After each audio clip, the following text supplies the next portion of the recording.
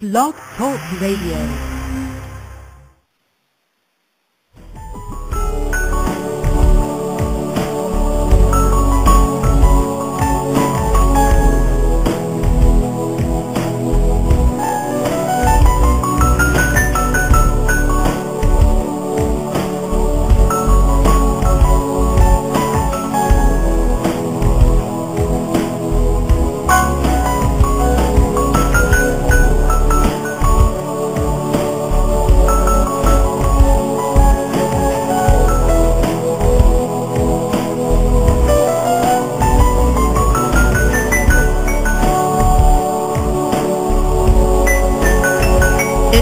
Antimatter radio show, where conspiracy meets science. Here's your host, Jeffrey Grubb.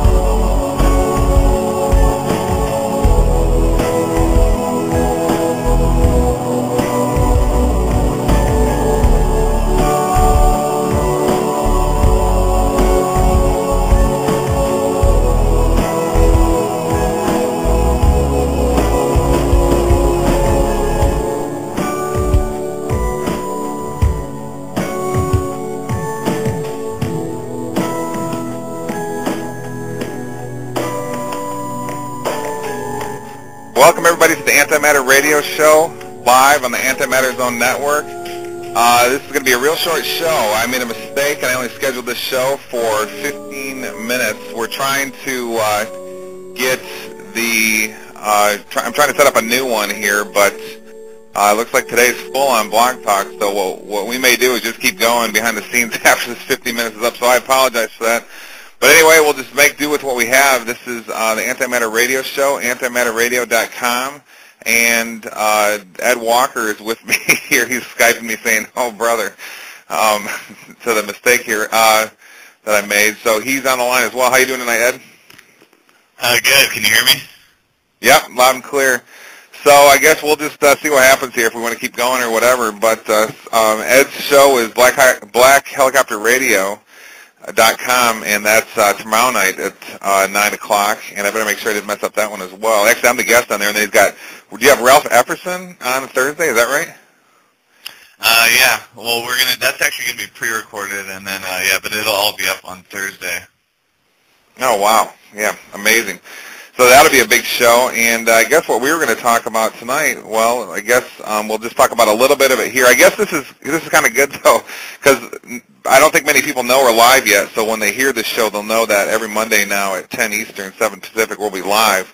So you can catch us in future episodes. If you want to call in, though, and chat with us here just for a couple minutes, if you know that we're out there doing our first live broadcast, because we didn't really announce it. It's, anyway, 347-327-9278, 347-327-9278.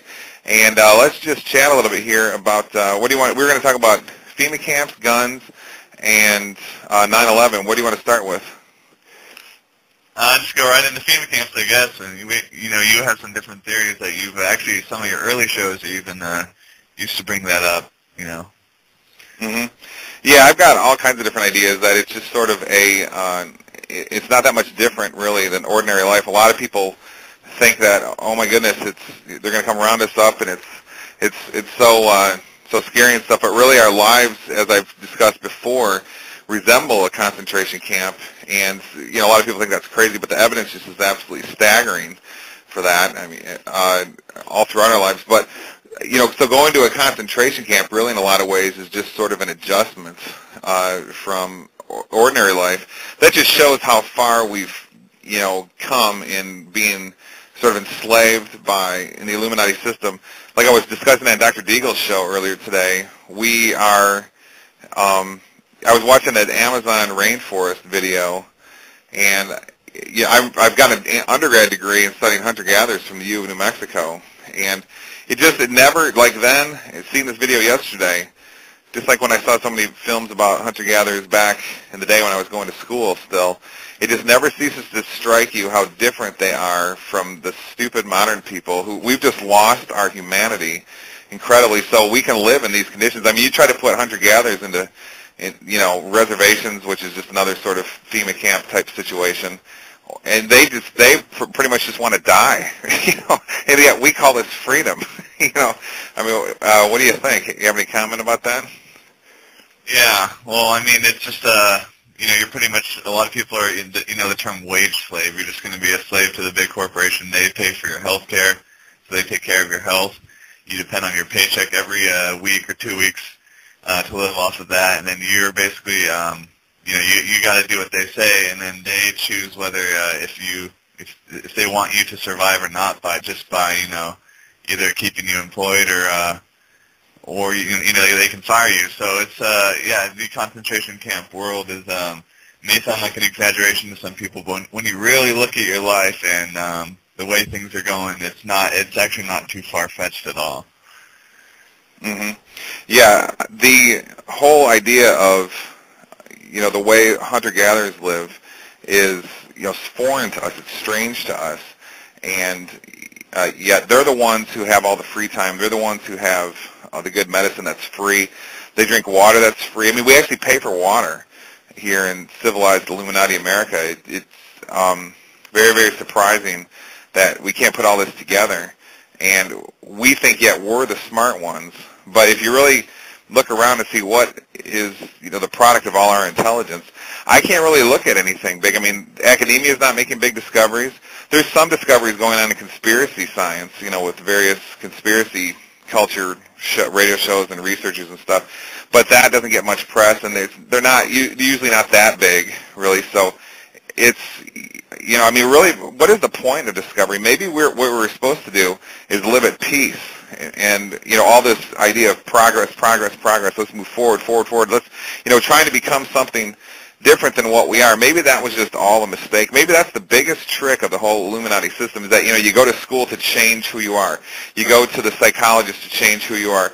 We have such a little idea of just accepting who we are. What about the idea that maybe we're perfect, in God's image, just like we are? And the only way you can realize that is through meditation and prayer. And maybe the biggest trick of the Illuminati system is just to get us to totally not even notice this in any way. So our whole lives we're just nervous and frantic and running around and trying to get this and that and do these different things, and never just sit still and say, wait a minute, our true nature is just to not do much at all. I mean, that's what, Buddha and Jesus modeled this for us perfectly. In the times of greatest crisis, did they run around and, get all panicky? No, they just sat still. I mean, Jesus was about to be killed, and he goes and prays for, in the Garden of Gethsemane for, hours and hours. Buddha's about ready to, meet Amara, the Prince of Darkness, and he just sits under a tree. And maybe we're missing the whole picture here, that's what we're meant to be doing. And, if we could find happiness that way, because we sure aren't finding happiness, running around and scrambling and listening to the TVs and the politicians and football and everything else, don't you think? Yeah, and as far as being controlled by fear, which I think you're kind of getting at, is panicking, the FEMA camps in themselves, we were discussing this theory on Skype that they could simply just, be feeding these rumors that we're all going to be rounded up into concentration camps just for more fear, because they control people with fear. I mean, this is just one of the many theories we have about the camps, but, they could simply just be put there and these rumors spread just simply for intimidation. And, I mean, the thought of getting rounded up, I mean, that is completely, hellish and scary. I mean, what could it get any worse? It can't really get much worse than that if it ever comes down to that. Let's hope it doesn't come down to that. Yeah, in a way, though, we're rounded up already. The average person has to spend their entire life. You can go home to a home that you think you chose, but it's just the one that the bank permitted you to buy, if you even have that. Or it just is, it's determined by your income and so forth, which is, hopefully you're lucky enough to be one of those that makes $100,000 or something. But most people, of course, aren't, and then the average person is just, so jealous of the person who has all that money. But we spend our lives, thinking, the average person goes to work, and this isn't true for everybody. For the average person, though, I would say it's definitely the case. They long to, I can't wait to get out of work, can't wait to go home. So, that's the equivalent of living the majority of your life not doing what you want to do. That sounds like it's the person who's rounded up. They're living their life not doing what they want to do as well.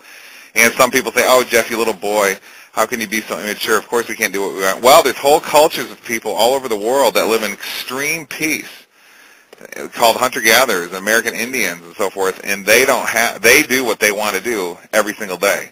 And it's a spiritual life, and we just have no clue, about even how to live that way. We're just basically, I'm not gone. Maybe the concentration camp, from that perspective, maybe is like the ultimate tool of despiritualization, I'd say.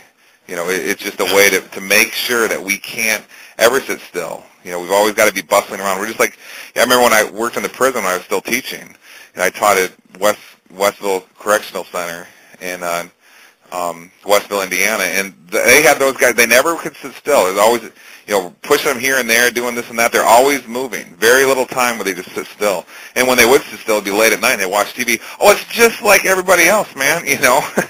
But bustling around all day, and then when you finally have free time, you're zombified in front of the TV. It takes control of your moments of peace. So the parallels are just extraordinary between prisons and daily life and so forth. So, but man, you bring up a great point.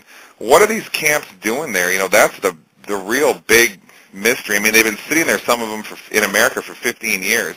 Some of them actually for 30 and 40. But, George Bush and late in the Clinton administration, there were movements to make them. And then, especially right when Bush got into presidency, they really, kicked off and got moving. See, and now they've been sitting there for 10 years, and people, conspiracy theorists have been saying all along, well, they're there, so they must be ready to round us up. And you wonder, okay, are they just patient and ready to round us up, whenever they decide? Or is it the case that, this is an Operation Northwoods where, like you were suggesting, maybe it's just all a trick because they have big plans that they that they never initiate. What do you think? Hello? Sorry, you cut out for a second. Yeah, I'm here. I agree totally. And then as far as people are so dependent, you put out a theory, I remember one of your early shows saying that the camps may simply just be for the poor, just big, massive poorhouses. And people are so dependent. Remember that clip we discussed with the government housing applications, how there's that huge riot of like there's like thousands of people just, begging, please, government, give me housing. And it wasn't even to get housing, it was to get their name in the system. So, I mean, if there was a really huge economic collapse, I think people would be lining up to get it. It's kind of sad, but, I mean, really, I think people would be rushing to go there. That's how far we've gone. That's how dependent we've become. That's how big of slaves we are. I bet you people would literally, they'd have to bring in riot cops just to slow people down from storming the camps. Yeah, that's a great point. It's almost like when you see, I mean, I laugh not at these people, just laugh at what a amazing, I'm just kind of a laughy person, that's why I do that. But yeah, that's amazing. You see people lining up for this housing stuff in Detroit, and riots almost started. It's almost, I mean, that's concentration camp style housing right there. I mean, it's almost worse in some ways. And we're going to get cut off here in 6 seconds. So Ed, I'll call you and let's continue this, and we'll put this whole show up then on Blog Talk in a bit. Okay. Detroit, people. I mean, Ed, think about this. People are so. I mean, these poor and wonderful people in Detroit, so desperate for a home that they're ready to beat each other to hamburger. Okay, and think about it. I was just in Ann Arbor because that's where I'm moving, and I'm setting up a place to live. And there's forest everywhere. If we had the skills. We knew how to build a home for free out of the forest and eat the food of the forest, the healthiest food on the planet. How to live? If we knew spiritual practice, so we had something to do in the forest. All those people could just go. They don't need the Detroit housing. They don't need to be dependent. They could just go to the forest and be completely free and completely at peace. That's what I got to do with my life. I mean, I'm in the process of slowly getting there, but. I've got a family and so forth. It takes a while to break out, the system. What do you think about that idea? Yeah, well, it's all ties into addiction and dependency culture. It's addiction on, I've just noticed since an early age, I remember being a teenager and always hated having to get rides, because you're always depending on someone else. when it comes down to this world, you can only fully depend on yourself.